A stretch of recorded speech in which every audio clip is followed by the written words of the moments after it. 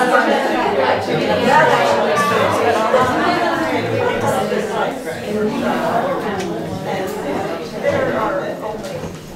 good evening. Good evening. Welcome to the Page Walker Arts and History Center. I'm Chris Carmichael, and I have the privilege of serving as the supervisor here. And before we get started with the program, I wanted to tell you about two other upcoming programs that you might be interested in.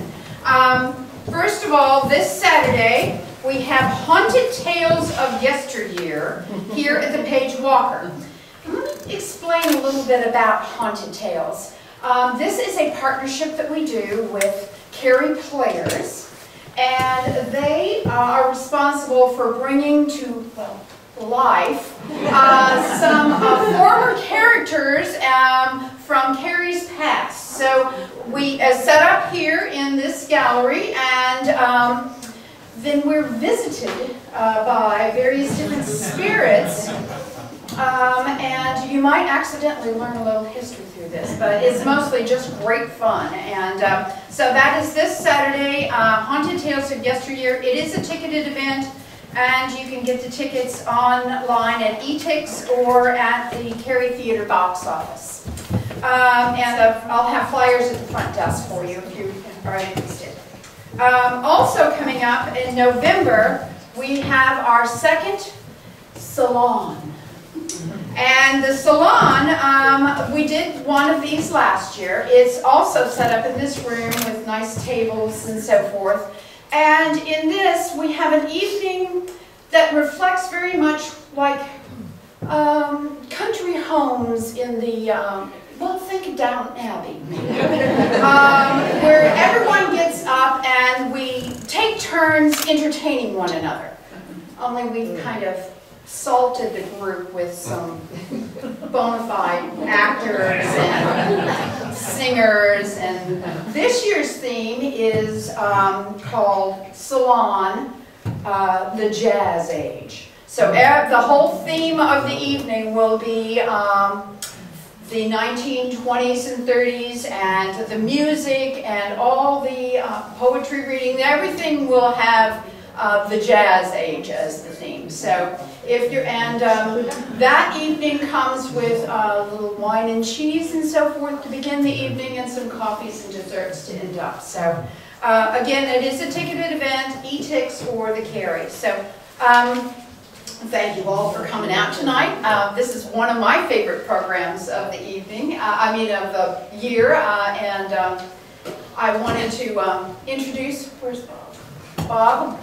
Bob Meyer, and Bob is the chairman of our Historic Preservation Committee, and Bob will get us started.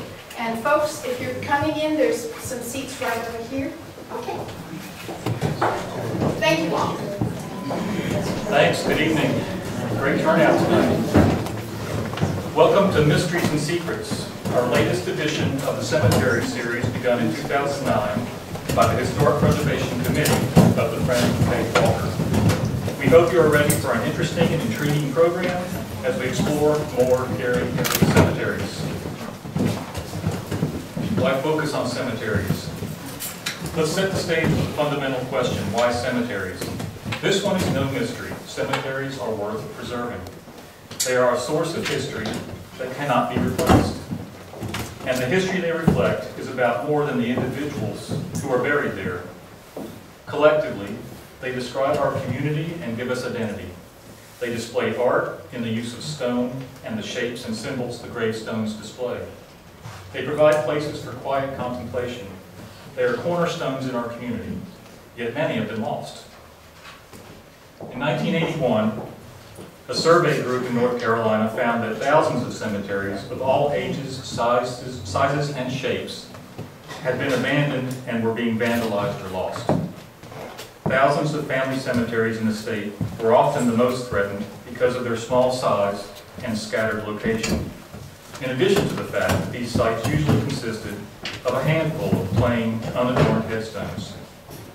In 1988, it was estimated that 35,000 tiny cemeteries had been abandoned, overlooked, or lost across the state of North Carolina. Many of those will forever be a mystery. In the summer of 2009, the Friends of the Page Walker decided it was time to begin studying and share what we learned with others. We started by making a list of the cemeteries we knew of. Then we began looking for more. Our list kept growing and growing. We've identified nearly 50 just in Cary and its surrounding areas. And we're still counting. This list shows just a few of those we've identified. The ones in yellow text are those we have covered in earlier programs. We'll take a quick review of them now. In 2009, we presented our first program, a guided tour to Cary's Hillcrest Cemetery. Located near downtown Cary at the top of Page Street, Hillcrest is an active cemetery and the final resting place of 15 of Cary's mayors and other notables, including Captain Harrison P. Guess, Dr. J.M. Templeton, Marcus Baxter Dry, and Dr. Frank Yarbrough. The Friends of the Page Walker have made it easy for you to take a self-guided tour.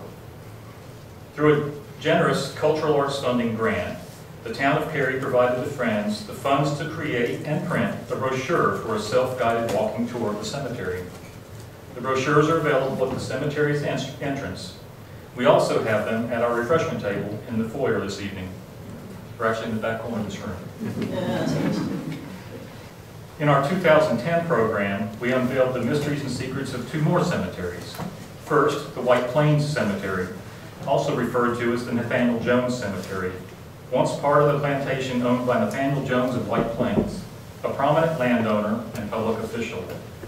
Once neglected for decades, this cemetery is now restored, thanks to the work conducted in the late 1980s by the Cary Historical Society, and more recently, by the Friends of the Page Walker. We continue to maintain this important place. We also visited the Cary First Christian Church Cemetery. This cemetery dates back as early as 1867 and was formerly known as the Cary Colored Cemetery. Located on Cornwall Street behind the Glen Eyre community, the Cary First Christian Cemetery was also once neglected, but is now lovingly tended and holds deep family connections for Cary's prominent African-American families, the Arrington, Bates, Cotton, Hicks, and Stroud families, among others. The cemetery is also the first cemetery in the county to be designated a local historic landmark. In 2011, we began to explore small family cemeteries, and we observed that they each had distinctive locations. You might remember the Turner Evans Cemetery and its location along a quiet connecting road that leads downtown. Probably the most obscure was this one, the cemetery of Carlos Yates. It hides in plain sight in the parking lot of an industrial site on East Chatham Street.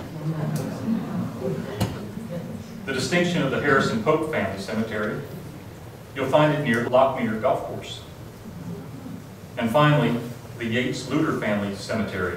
It is hidden in a subdivision roundabout where it was saved from development. In 2012, we toured 3 more family cemeteries. The Stone Maynard family cemetery, which was preserved amid the bustling retail center at the intersection of Davis Drive and High House Road. The Edwards family cemetery, which rests peacefully in a quiet subdivision. And the Mills family cemetery, which was preserved when it became the centerpiece of a traffic roundabout. In addition to these 3 cemeteries having been preserved amid development, they have something else in common, and it just might be a mystery. In our very first Mysteries and Secrets, we posed this mystery. How do you find a hidden cemetery? If you've attended one of our previous programs, you know the answer is no secret. According to Donna Flowers, coordinator of the North Carolina Cemetery Survey in 1988, anytime you ride down the road and see a grove of cedar trees, you can bet there is or was a cemetery located there. It was said that cedar trees were a very popular way to mark the location of a cemetery. In researching local cemeteries, we found an abundance of resources. The internet provides helpful sources for cemetery surveys that describe the cemeteries and list the known identities of those buried there. But some of the richest sources were right here in Cary, including Irene Kittinger, who shared her original survey records from the 1980s, some typed and some written by hand. It is in these records that you see the true labor of love that went into the surveys and the value they have for us today. Bob, Irene is here. I'd like you to stand up. Irene, will you stand up?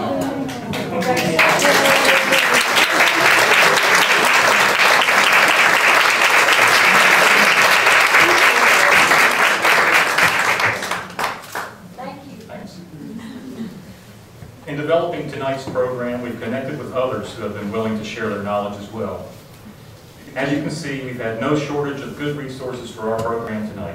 If you are one of those listed here, would you please raise your hand so we can thank you, along with all of those listed, for your contribution.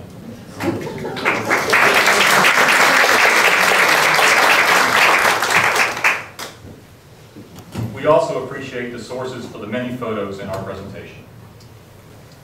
Before we start this year's tours, there are two more words of introduction that are called for. One is mysteries, and the other is secrets. Let's first explain what we mean by mysteries and secrets. These are the things that haunt you, first when you visit a cemetery, but also when you leave. You're not haunted in the traditional Halloween sense, but you are definitely haunted by the memories and the questions. You're haunted by the stories that you know are there, but you're only seeing a glimpse of. And as we go through this presentation, we'll mark those things that intrigue us. Some are mysteries and some are secrets. These symbols will point the way. Mysteries are marked with a question mark, while secrets are indicated by these spooky eyes. So let's begin with the mysteries and secrets of tonight's focus, the Green Level Baptist Church Cemetery. And I believe Carla, Catfish will lead us on this part of the tour.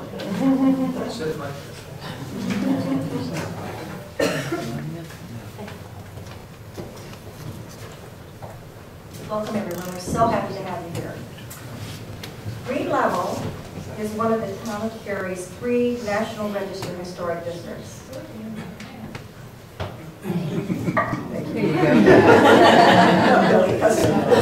Thank you, Artie.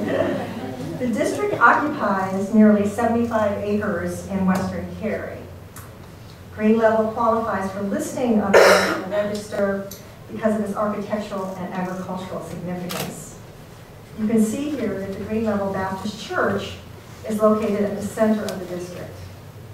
At the time the district was nominated for National Register status, contributing resources including 2 stores, a church, 3 dwellings, and assorted associated outbuildings, 2 farms with farmhouses and associated outbuildings, and the Green Level landscape. Sadly, many of these have been lost, including the AM and Cary-area Council Farm, lost to development, the Vic Council rental house, and the Green Level Community Store were demolished.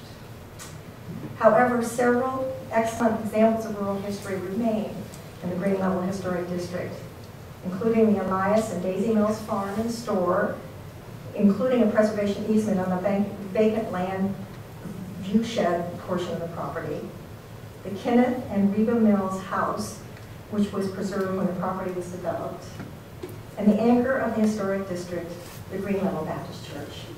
Fortunately, the church is thriving and active, so we feel confident that that will continue to remain there. Beautiful church. The Green Level Baptist Church, a beautiful white Gothic revival building, sits at the top of a hill on 18.54 acres of land in a peaceful rural area. The cemetery rests behind the church. According to an historical review provided by the church, Green Level was located on an early 19th century stagecoach line leading from Raleigh to Pittsburgh. This is also where we find our first secret. Why was Green Level a popular stopping place for the stagecoach? Some of you might guess, we'll see.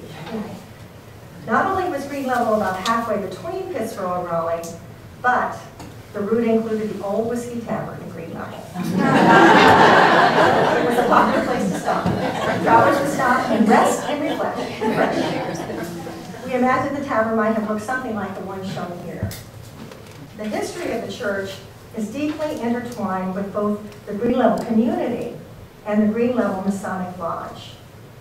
On April 8, 1867, a group of 9 master masons met in a cotton gin near the crossroads of Green Level and organized the Green Level Masonic Lodge. An AC Council, who had died in 1894 and is buried in the cemetery, was the first master of the lodge. And this is a symbol of the Masons that you will often see on the graves of those men that belong to the Masons. At this time in history, there was no church in the Green Level community. Most Green Level families attended the Salem Baptist and Mount Pisgah Baptist churches, both of which were a short ride from Green Level. I thought this was very interesting. As a result of the Civil War, transportation obviously became a great problem in the community because there were no horses as a result of the war. Several families led by Addison Council, buried in the cemetery in 1893, pursued the establishment of a Sunday school in Green Level so that the people in the community would not have to travel. Mr. Council rode around the community asking residents if they would be interested in starting a Sunday school. Members of the Salem and Mount Pisgah churches joined his efforts, and on the first Sunday in April 1869, the Brethren organized a Sunday school and elected Mr. Council as the superintendent. The first Sunday saw an enrollment of almost 100 members, which grew to 150 members from Sunday to Sunday. What? There seems to be a secret hiding here. Can you guess what was the only building in the community that could support the group that size? As likely as it may seem, the Sunday school has the oldest together. The group held their first revival, led by Reverend M.S. Farrell in August 1870, and once again, the Old Whiskey Tavern provided the venue they needed for the event. The revival was very successful, and the young community decided to form a church. In 1952, a series of articles about Wake County churches stated that, quote, the minutes and records of Green Level Church kept from 1870 to 1886 were in good state of preservation. The handwriting was written in a beautiful Old English script by Sidney W. Mitchell, the first church clerk. Isn't that beautiful? Yes. Don't see much of that anymore. On September 3rd, 1870, the Providence Missionary Baptist Church was organized, and the name was changed to Green Level Baptist Church on May 4th, 1871. Of the original 16 charter members, 8 members are buried in the cemetery. James Broadwell, Golden A. Upchurch, Adolphius T. Rogers, Addison Council, A.M. Council, John Scott, Columbus W. Mills, and A.C. Council. There are collectively 94 headstones, I counted them, in the cemetery that bear the family names of 3 of these charter members, Upchurch, Council, and Mills. Reverend M.S. Farrell served as the church's first pastor. He preached the first Sunday of each month in the summer and fall for 15 years. He was born in 1836 and died in 1891 at the homestead where he was born in Chatham County and is buried in the church cemetery. As of 2015, there are 4 generations of Reverend Farrell's descendants who are actively participating in the ministry of the church.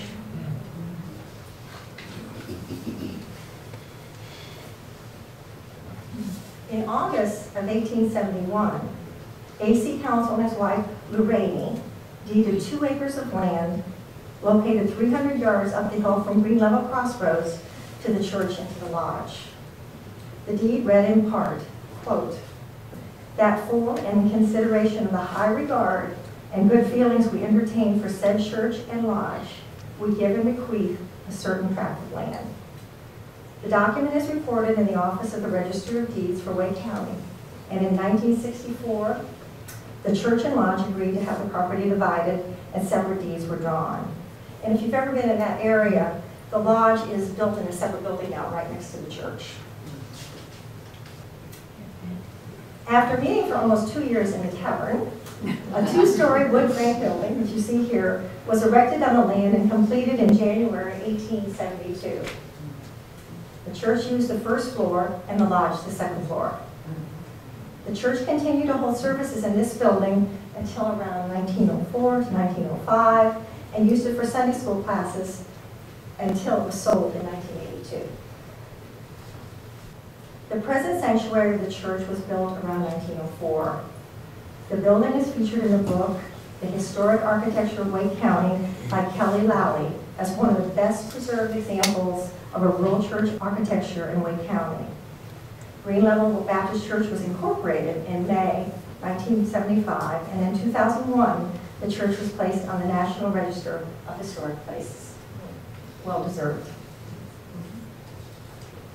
In 1920, Green, and this is his first name, Green Titus Mills began his tenure as pastor of the church. Reverend Mills was born in 1878 and was a native son of the Green Level community. He served as church pastor and is the longest serving pastor of the church. Reverend Mills died in 1944, and his gravesite in the cemetery is striking. You'll see the tall monument. And you can't help but notice it as soon as you walk up to the cemetery. Not only because of its large size, but also because the monument was erected by the members of the following churches: Green Level, Mount Zion, Mount Pisgah, Samaria Baptist Grove, Bethesda, Cumberland Union, and Bells. The words Holy Bible are inscribed on the top of the monument. And these, I'm sure, were churches where Reverend Mills served. When I went to the cemetery for my first visit in preparation of this program, one of the things that I noticed is that there were several gravestones with the name of Beavers. Now, Dr. Wayne Beavers in Cary is my dentist, and I know that he and his family live out in that area, so I was intrigued by the fact that maybe he was related to someone in the cemetery. So I went to the church office, and I want to tell you that the secretary of Green Level Baptist Church was enormously helpful to me for this program. I want to thank him. And so I said to him, I said, Jeff, I noticed that there were several gravesites with the name Beavers. Are they by any chance related to Dennis and Cary? Because there are two of them. Paul went, he said, oh yes, they are. I was thrilled because I felt certain that I could probably interview Dr. Beavers. And so I wanted to, and also mention that I did, but as it happens, both Dr. Beavers and his aunt, Margaret Travis, who also lives in Cary, they are two of Reverend Mills, who I just talked about, two of his descendants. I had the great honor to interview both of them for the program. Dr. Beavers' mother, Wilma Mills Beavers, died in 1984 and is buried in the cemetery beside her husband, George M. Beavers, Jr. Dr. Beavers' grandparents, George M. Beavers Sr. and Daisy Olive Beavers, who are also both buried in the cemetery, owned and operated a very large farm in Green Level. And Mrs. Travis spoke lovingly of that farm. She said it was a beautiful farm. Mr. Beavers also served as the principal of the Green Hope School during this time. The original Green Hope School, less than a mile down the road from the present Green Hope High School, was a small rural school established in 1927. The school was home to 200 students in grades 1 through 12 and was the first accredited rural high school in Wake County. Mrs. Travis started attending school there in 1928 at the age of 6. In her interview, she passionately praised Mr. Beavers, who served as a principal for many years, as the, quote, best principal ever at Green Hope School. She just loved him. She also mentioned that the school produced the winningest basketball teams in the area, both boys and girls, and that the school had cabinets full of trophies. She also shared that Principal Beavers knelt beside his bed each night and prayed for his church, Green Level Baptist, and the school, and that the night of May 28, 1946, he prayed as always and lay down in his bed and died. The present Green Hope High School was built and opened in 1999 on a site across the street from where the old building stood. Per Mrs. Travis, the local residents strongly supported maintaining the original name of Green Hope for the new school. Unfortunately, that's what happened. Here we have our first mystery. The original Green Hope School building is no longer there. It's just gone. What happened? It was destroyed by fire in 1963 under very suspicious circumstances.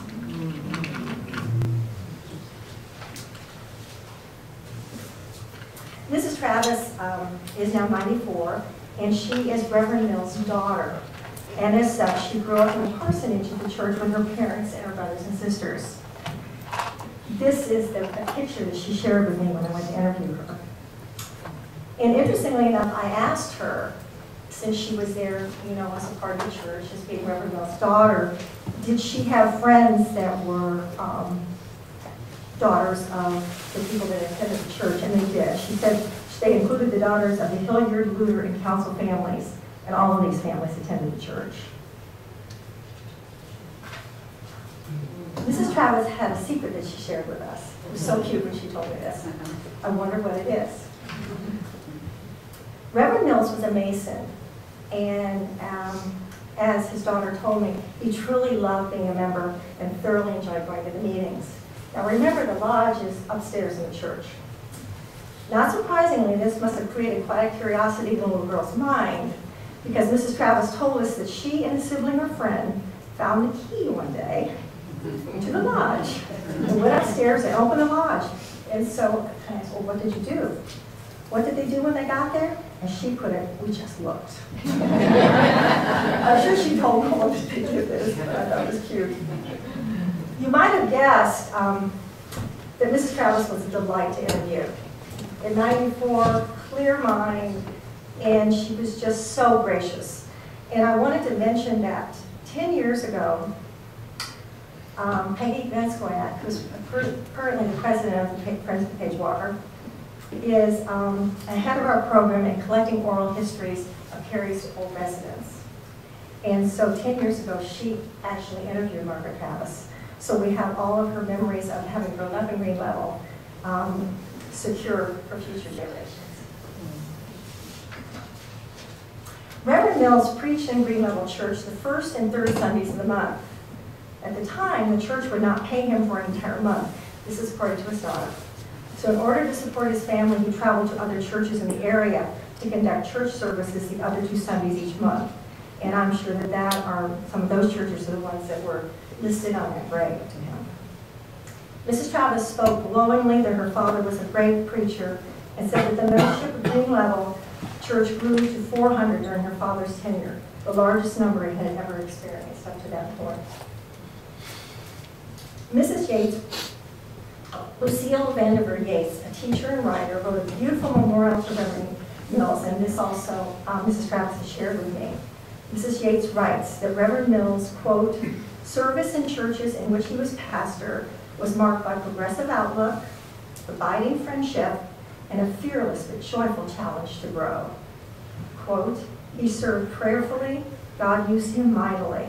She goes on to say that G.T. Mills was a good man, he was kind, hospitable, generous, forgiving, and preached with a zealous compulsion that each individual must be strong for right. Only one of Reverend Mills' children followed him into the ministry. His son William served as a Baptist minister both in Raleigh and Virginia over 60 years.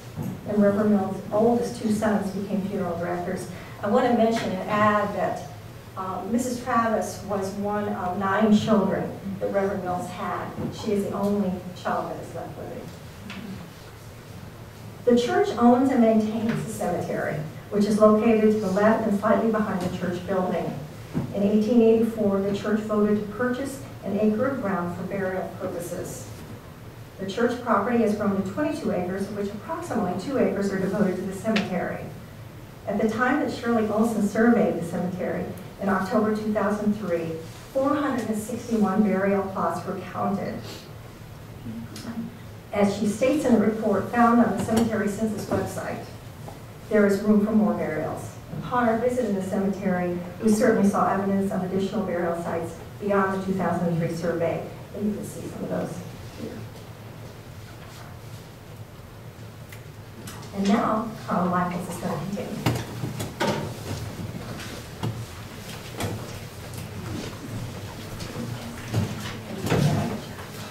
One of the most important goals of our preservation committee is to report to the Cary community the status of the many historic sites and buildings in our area. And we fulfill this goal by presenting an annual program entitled, What Have We Got to Lose?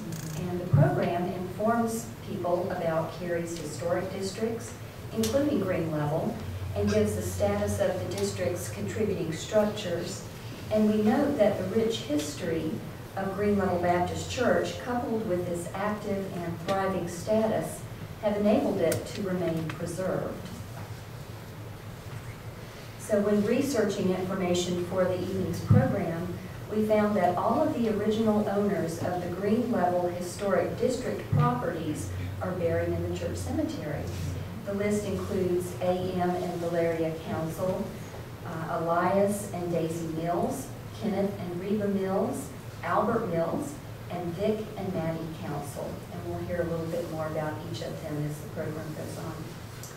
So the first one up is A.M. and Valeria Council. They owned a farm that included a late 19th century farmhouse and a significant collection of outbuildings, primarily related to tobacco cultivation. Unfortunately, this property was added to our lost category in our historic inventory in 2013. According to local residents, this property was built by the prominent area farmer, A.M. Council, and his wife, Valeria.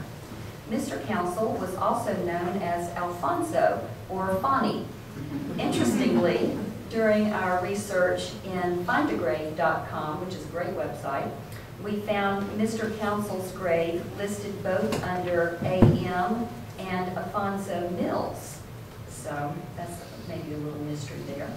Mr. Council was described in one newspaper account as a gentleman noted for the large sales of his famous bright tobacco, and one of the wealthiest and most prominent citizens of the Green Level section. Elias and Daisy Mills owned a prominent farmhouse, framed store building, and a large collection of domestic and farm buildings. Elias was said to have managed the Johnson & Mills store, which is no longer standing, at the Green Level Crossroads, before building this house and another store on the property in 1916. He's listed in the 1920 census as a retail merchant of a general store. His store is shown here in the upper right corner of our slide. He lived on the property with his wife Daisy, his sons Kenneth and Willard, and his brother Eugene. Elias, Daisy, and both of their sons are buried in the church cemetery. The current owners of the Mills property stated in 2012 that they intend to preserve the farm, which is good news, although no formal preservation easement is in place right now. So let's move on to Kenneth and Reba Reams Mills. Kenneth was the son of Elias and Daisy, and he was married to Reba Reams Mills, and they built a house and surrounding outbuildings probably in the 1930s across Green Level Church Road from the house and store owned by his parents. And after his father retired, Kenneth operated the store for a number of years and later ran the Green Level community store at the Crossroads.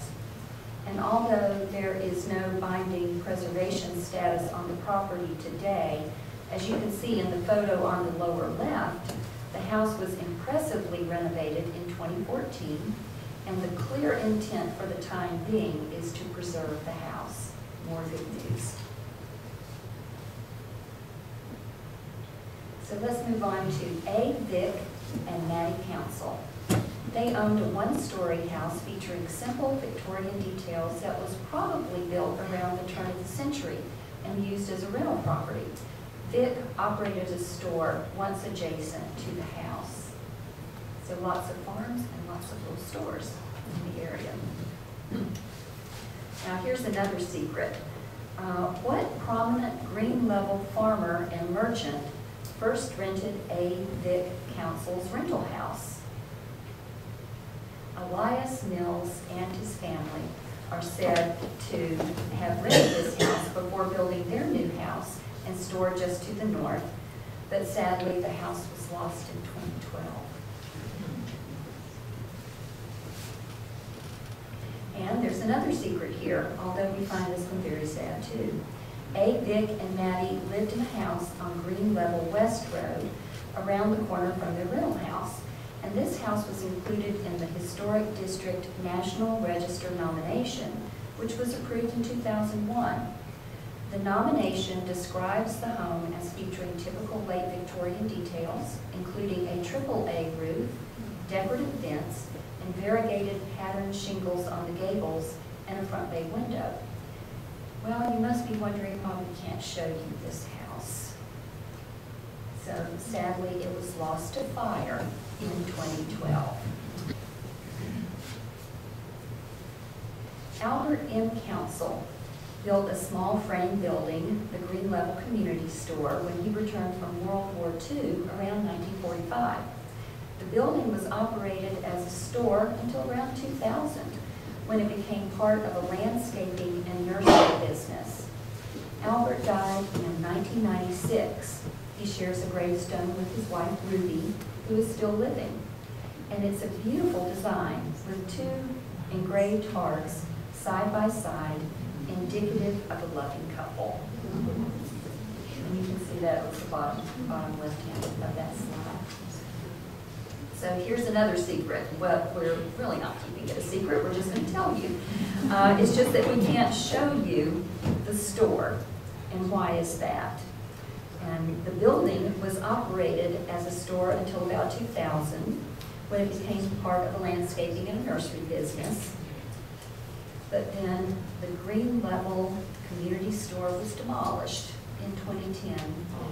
And although the nurseries built a new building that's somewhat reminiscent of the old store, maybe, the original store is sadly lost. So next we have the cemetery. Green Level Church Cemetery includes the burial sites of 26 military veterans. The oldest serving veteran was Charles E. Beavers, who was born in 1840, and he served in Company 1, 6th North Carolina Infantry in the Civil War. And according to Pat's dentist, Dr. Wayne Beavers, Charles was Dr. Beavers' great-grandfather. Charles joined the Confederate Army while he was in his teens and became a prisoner of war very early in the conflict. He spent almost the entire war at a prisoner of war camp at Point Lookout, Maryland, where he almost died as a result of starvation and other factors. And if you study history in the Civil War and the prison camps, they were very brutal places to have to spend your time. He didn't return from the war. He did return from the war, fortunately, and he married Margaret E. Carleton in 1867. And here we show engraving details from the gravestone, the Masonic emblem, and a calla lily, which is a symbol of peace in an urn. Beautiful carving. There are 14 graves for men who served in World War II, 4 from World War I, 1 from the Korean War, and 2 from the Vietnam War. The majority of the veterans served in the Army, but the Air Force, Marines, Navy, and Merchant Marines are also represented in the cemetery. Many of the grave sites are marked by the government military headstone, which includes dates of birth and death, their range of service, and the rank of the veteran, and where applicable, the war in which they served.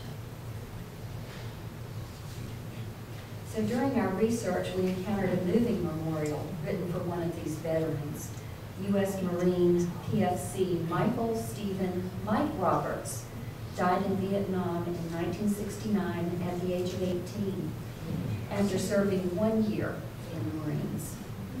Listen to what he was awarded: the Combat Action Ribbon, the Purple Heart Medal for his combat-related wounds with 1 gold star, the Vietnam Service Medal, the Republic of Vietnam Campaign Service Medal, and the National Defense Medal. All in 1 year. The personal section of his memorial reads, a tall, lanky, happy-go-lucky guy, always a smile on his face, quick with a joke. Some called him Mike, some called him Steve, or just Roberts. To all, he was a friend. You are not forgotten, my friend. A moving tribute. Ray Ulysses Mills, another veteran buried here, served as a U.S. Army sergeant during World War II and died in 1994. His headstone reads, a hard-working farmer who enjoyed life, loved his friends, and died bravely.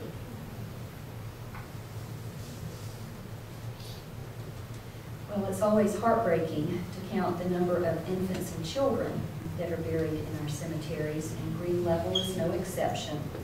There are 17 grave sites with the inscription infant, with the dates indicating the days that the babies died at birth or very soon after. And there are 3 graves bearing the names of infants that died at birth. One of the striking graves contains 2 headstones for 2 infant sons that died exactly the same day, and we would assume maybe that these babies were twins. Near the top of each stone is engraved a bird, and the birds face one another. There are lambs sculpted on the top of some of the infant gravestones, which we've seen in other cemeteries. And we also saw a square marble ground stone with a beautiful inscription, budded on earth to bloom in heaven, for a baby girl who died in 1919, almost 100 years ago. Much loved by the family.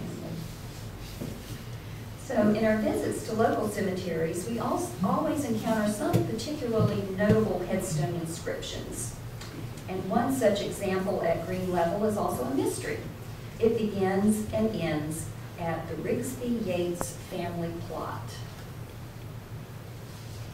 Now this marker tells us just about everything there is to know about these burials here. It says the plot contains the reinterred remains of 20 individuals, all of them unknown. The cemetery was relocated in August of 2007. So you'll see these forms that I just happened to find when I was doing some, just a tiny bit of research. I didn't do much research for this program. Pat did most of it, but I was able to do a little bit for her, and found that the North Carolina Department of Health and Human Services is responsible for issuing permission to perform grave reinterments in our state. And so I found online the removal of graves certificate for the Rigby Yates gravesite. The graves were moved from the Copperleaf subdivision of Cary to the Green Level Baptist Church Cemetery in 2007 by R. Ward Sutton Cemetery Services. But the mystery remains, as all the descendants whose graves were moved are listed as unknown. So I was disappointed to see that there was not one name on that list. Why they moved it? Was it because Well, it was from a subdivision, so maybe it was just right in the middle of where they wanted to build. So other than, I really don't know, but that would be a guess. So another gravestone is inscribed with a Gaelic phrase. And does anybody in here read or speak Gaelic? Okay, well, if nobody does, maybe I won't embarrass myself by trying to pronounce what it says. It says, Anish Aswil. Okay, and when we did research on the web to try and find out what that meant and why it would be on this grave marker, we found that the translation is now out of danger. So this is at the grave of a young man who died in 1969 at the age of 22. And so, you know, we were trying to figure out, well, what does this phrase mean and why it was chosen? So if it means out of danger, I was able to do a little research and I found his death certificate and said that he died from injuries sustained as a passenger in an automobile accident. So we don't know what prompted the family to use that phrase, that Gaelic phrase. It's just another mystery that the cemetery doesn't reveal, but an interesting one nonetheless. So now we'll move on to the gravesite for Columbus W. Mills. He's one of the original charter members of the Green Level Baptist Church, and his wife Nancy Ann Mills. And it includes the following inscription. The words mother and father are inscribed on the top of the stone, and under each name respectively are the words, having finished life's duties she now sweetly rests, and under his, an honest man is the noblest work of God. We were also touched by the gravestone of a young daughter of the Upchurch family who died at the age of 6. And the stone is beautifully sculpted with a tree trunk and with a dove lying on its side. Just the loving care that goes into so many of these memorials. But this next one's really striking, isn't it? This stone, marking the grave of Frank C. Holland, is certainly among the most elaborate engravings that we've seen in researching cemeteries over the years. And while we know little about Mr. Holland, this scene reminds us of the many farms that had been a part of the Green Level community. Maybe it was a view that was especially significant to him in some way. Lovely, lovely work.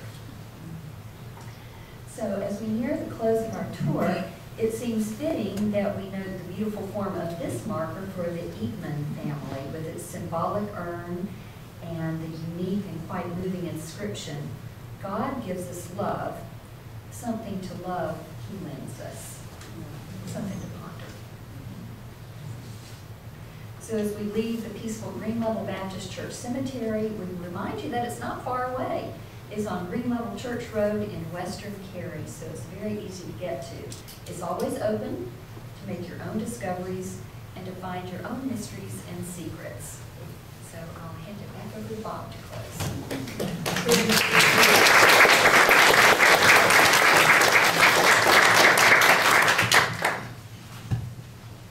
Mysteries and Secrets is just one of 4 historic preservation programs we present each year. Our thanks to everyone who assisted in bringing this program to you tonight. We do want to tell you about 2 events coming soon. Ken Farmer, noted PBS antiques appraiser, will present a program entitled Tales from the Road and New Discoveries. Friday evening, November 4th at 7 p.m. here at the Page Walker Arts and History Center. A wine, cheese, and dessert reception will follow. The tickets are $25 and can be purchased through etix.com. Our Antiques Appraisal Fair will take place here on Saturday, November 5th from 10 a.m. to 4 p.m. Ken Farmer and his team will examine your items and give verbal assessments.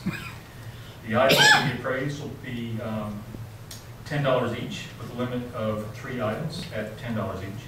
Tickets are available through etix.com. Information flyers are available at the refreshment table in the corner. And that concludes our program for tonight. Thank you all very much for coming, and I'd entertain questions, but I probably wouldn't know the answers. But I'm sure there are people here who really know a lot about the community, and plus our researchers as well. So thank you for coming tonight.